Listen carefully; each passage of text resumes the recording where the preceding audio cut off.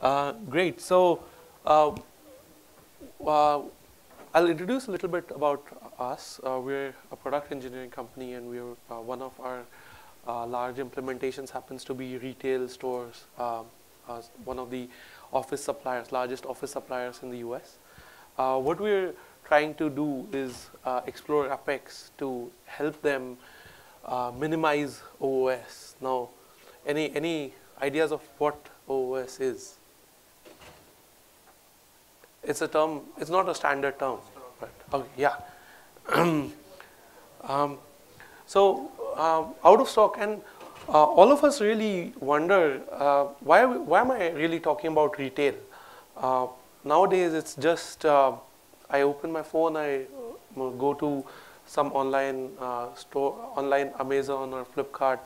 But why am I really interested in pitching this use case to all of you, and even to our customers, right? The reality is that overall we are having like a $3.9 trillion industry, which is still combination of the brick and mortar, click and mortar, and the online only platforms. Okay, and 94% of the sales are still generated in store. Now that may be a few percent up or down. That 94, maybe 92 today. But still, we are at a huge chunk where we still need to focus and retain our retail customers. 65% of the online shoppers really say that, hey, if I do get a physical experience in the retail, I would like to go for a retail-based shopping. Yeah. Now, just some figures. I hope these are the sales. Now, Walmart, Kroger, Costco, Home Depot, Target. So we also happen to work with one of these largest customers.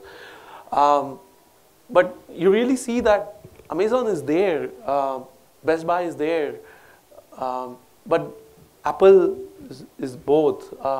But we're really seeing large volumes of sales and revenues generated by brick and mortar stores. Walmart, for example, its strength is the brick and mortar stores, not only in US but all across the globe. Okay, so really, why do retailers, and another reason for choosing this topic today is retail is a very slow-moving industry, I would say, when it comes to technology. Their adoption of technology is by far, we've seen, they need a lot of convincing to move. And sometimes it's at the cost of their own business. Okay. So some stats. Worldwide, the out-of-stock percent is 8%. You go to a retail store with a list. You want to buy 10 items, you want to buy 20 items. It's possible that 1 or 2 are out of stock. They're not available. So that really translates to a huge loss in sales, a loss of revenue from a lot of customers. Now there are two kinds of losses that we are really talking about here. One is the tangible losses and one are the intangible losses. Tangible are the ones that we are really able to measure. These statistics will give you some ideas. But it is not. Is it only sales loss that we're talking about? Any other ideas of what other losses could retail stores be looking at? Customer loyalty, everybody has a phone. Just go online, see, order. Anything else? Anything from a store perspective?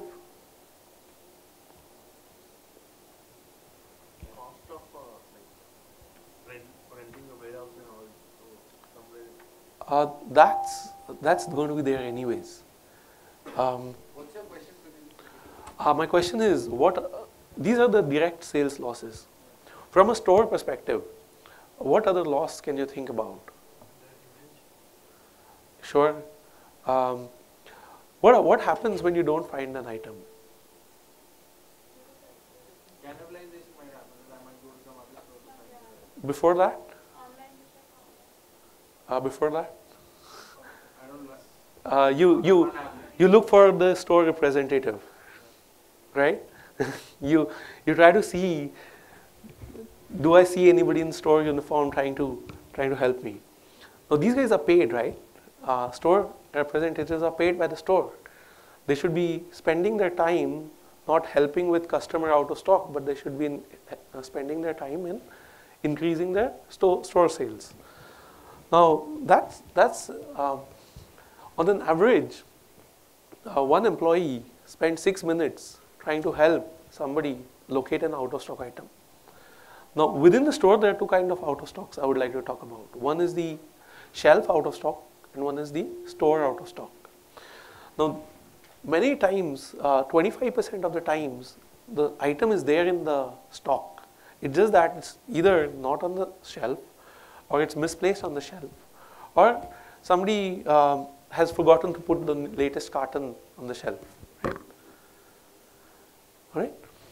So this is the second loss. Okay. Second loss is what happens to customer time. I think the most valuable asset is the time customer is spending on the store. Customer has walked in, he's giving you business, and you're wasting his time. Now, how much time we're really wasting? About half an hour. This is the average. These are numbers got from thousands of people surveyed. About half an hour is the standard.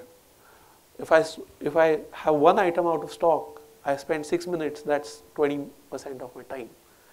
And that's not what a store owner really wants. I want 20% of the time to be maybe get 10% more items sold, 10% more inventory out, but 10% of the time is, 20% of the time is really spent in out of stock. Having worked with some of the large customers, we do see that there are a lot of traditional methods being followed. I mean, could you imagine that some of our customers are still using paper-based models? The sales advisor kind of walks around the store, makes a ticks on paper, compiles that list into Excels, and that's how the overall monitoring is done. So that's the human-based audit system. Okay. Large stores, Costco, Walmart, you have 60, 70 aisles. You'll have to deploy 10, 15 people just to go around, find out of stock. A slightly better way is the point of sale. You see point of sale, you see what is the pattern. You have some historical pattern. From the historical pattern, you're trying to predict. When you see, how do you figure out of stock? Now, there's two kinds of items that I'm talking about. One is the fast moving items, one is the slow moving items. Fast moving items, still, okay, milk. Every morning I'm going to sell 100 cans of milk. Suddenly, one day I don't sell. There's a dip in my sales. So what it means? It may be out of stock, that milk people may not be buying. I don't know. I'll know only 2 days later. Even worse for slow moving items, something like oil, something like detergent. Once you take it, you don't see that velocity every day. So so AIS, any takes again? Sorry? Yeah, and that's a term I coined. But thanks for getting it. What do you mean? So this is where we are trying to use Apex. And what we're trying to do is real time, we are getting the data, we are getting the point of sale terminals, we are getting when the consignments come into the shop, we are getting, so all this data is there, all this data is maintained, maybe in Excel, maybe in database, maybe in Oracle, maybe just in disparate data sources. But what we're trying to do is, if we are able to monitor, if we are able to see real time, that's where we'll be able to predict. And we don't want to get into predictions only. This is what we want to do. Point of sale. What we are able to do with Apex is the initial aggregation of all data, the consumption of all data. Then we are able to do the split with respect to products. Then we will be able to write our own business logic rules to say that if there is a dip, how easy will it be for a store manager to get a notification like this? Much better than going and looking around the aisles, right? Okay, so I think I will hand over to my colleague Hardik, who will really focus on some of the numbers, the implementations. Sure. Yeah. So y-axis representing my store operation time, that is from morning 10 till evening 7:30 or 8 if my store operation timing. So in the morning, if I see that okay, in beginning half an hour if item is sold only 1 or 2, then during afternoon if there is a dip in sale, like till noon I was selling around 10 items of particular product, and if there is a dip, and then again in the afternoon I see that increase in sale and sudden a dip. So this could be a potential out of stocks or the identification for a store manager that he needs to check out that why there is a dip in sale. So earlier we saw about how we can manage it for a particular, single store, but how we can operate it across the stores. So let's say we have multiple stores, multiple point of sale across the stores. So all the data coming together for different products being sold, and so we segregate that data and identify sale of individual product, and based on that, for a single, let's say for a single particular product from the point of sale data, if there is a dip in sale, maybe for a particular store as well as across the store, we can have a dashboard or alert notification for the store manager, even for the business operational person, to get notified that in a particular store, sale of particular product is being dipped by certain percent of time, by a certain percent in a certain period of time. So this is the point where they can get started on the operations. Yeah. The other point is, earlier we saw was the real time, where for the store operation timings, it was a daily, minute by minute, or even I'd say second by second real time data monitoring. But where Apex will help is to compare trends with the historical data as well. So here the y-axis represents the number of item being sold over the year, and so x-axis represents history for entire year, from 1st Jan to 31st December. So these two blue and green lines are my sale for a particular product for last 2 years, and the red one indicates the sale of particular product for my current year.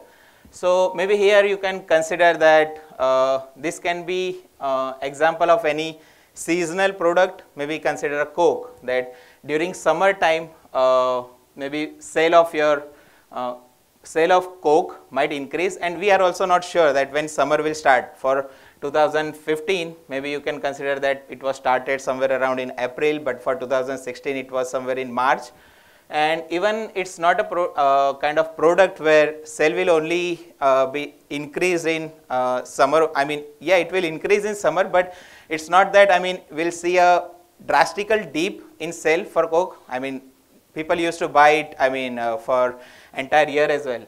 So but yeah, some graph represents that okay, during summer time it will increase the sale, But if I see a sudden dip in my cell, then I can consider that as why that particular cell is dipping. Maybe it can be out of stock or some manufacturing fault in the product itself. So that can be a trigger alarm for operational. And just want to mention that with Apex, we are able to overlay the historical with the real time. And that's why, not only relying on the trends, but even going for the real time with historical. Thank you. Okay. So, daily sales data across all stores. This is again can be considered for a single particular SKU or a product. So, the y-axis representing number of items sold for throughout the year, and where I see a seasonal dip in sales, maybe that can be good for store store manager or operational persons to have a look at why there is a dip in sale. Yeah. So this one is the category. This one, what we've tried to do is, this is one category. Let's say one FMCG category that we're talking about. Let's say drinks. Let's say fizz drinks or any consumer drinks. And next, what we're trying to do is really split it up and trying to overlay the category to the individual brands. Yep. So yeah, maybe let's say different categories. Maybe you can take example of Coke, Pepsi, Red Bull, or maybe any health drinks. So if I see a trend where for entire year from Jan to December, let's say sale of Coke, there is a dip in that particular thing, wherein let's say health drinks were started little low, but I see there is an increase in sale at certain point of time. So that can be a point where store inventory or warehouses may think of maintaining their warehouses and inventory. So maybe when they see, okay, there is a dip in sale of Coke and there is an increase in sale of health drinks, maybe they can take a decision that what particular product they need to ask more from suppliers, and what are the products they need to keep less in the inventory, right? So this is where they'll get okay. So more or less, we talk about what are the problems with the retail stores, how we can overcome that, and the main why with the Apex. Anyone in the audience can guess why with the Apex? Not the DataTorrent people, please. Because you're getting data real time, you can compare it with any historical data doing things you want. True. So first I'll ask, like, what are the traditional methods or patterns we are currently maybe operating on, or what are the traditional ways currently maybe let's say store will be relying on for solving this problem? Yeah, so maybe it could be RDBMS or any existing, maybe they are maintaining in Excel or something, right? So it's hard, to, let's say if you have data for 2015, 16 over the years, right? If you query in using RDBMS as well, right, for historical data, the results might be not, you won't get, you won't be able to compare it with real time. You'll get the data when you fire a query on SQL or something, but you won't be able to compare it with real time data, right, what is live, coming live. So yeah, and correct me if I'm wrong, but what we are seeing is we need a lot of aggregations. We need a lot of slicing and dicing of this data.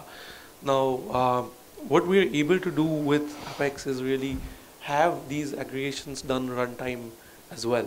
And correct me if I'm wrong. There are a lot of experts who know a lot more than I do, but Um, that's where I think we see the clear winner, that instead of going to an OLAP cube, instead of having your star schema, um, doing the aggregation in an overnight batch, we're able to do that real time, and we will be able to show real time trends, even slicing, dicing across stores, across geographies, um, with Apex.